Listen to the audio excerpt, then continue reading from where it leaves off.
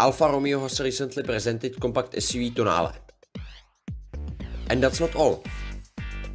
They are working also on crossover to compete with the Countryman. What's up guys? My name is Simon and in today's video you will hear about brand new 2025 Alfa Romeo Brennero. Following to the latest speculations, it will be produced in Tychy in Poland, probably with another Stellantis vehicles. It will share technology with popular crossover Peugeot 208 and with OpenWalker X.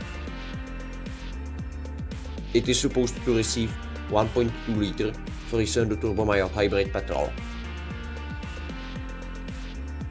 Brennero with combustion engines will come out in year 2024. 1 year later, we will see also full electric version. It will be built on new STLA small platform. Power output probably around 160 PS. And what about design? New Brennero will be smaller version of model Tonale. It will have latest design features: athletic, sporty and modern. Alfa Romeo is traditionally very good at making design.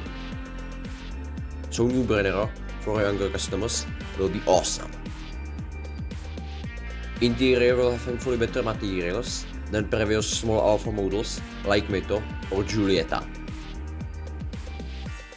It will get also latest multimedia system. As I mentioned, it will be introduced in year 2024. Expected starting price of combustion version around 25,000 euros. Thanks a lot for watching and subscribe my channel. See you in the next one.